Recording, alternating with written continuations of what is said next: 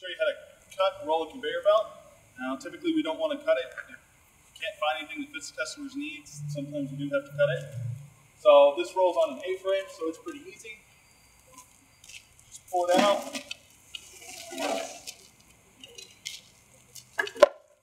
Measure to the length that you want.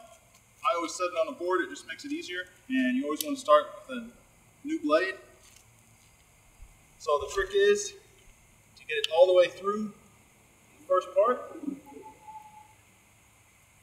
then once you're all the way through, you want to pull up and cut back at the same time. And step on the other side here. It makes it that easy.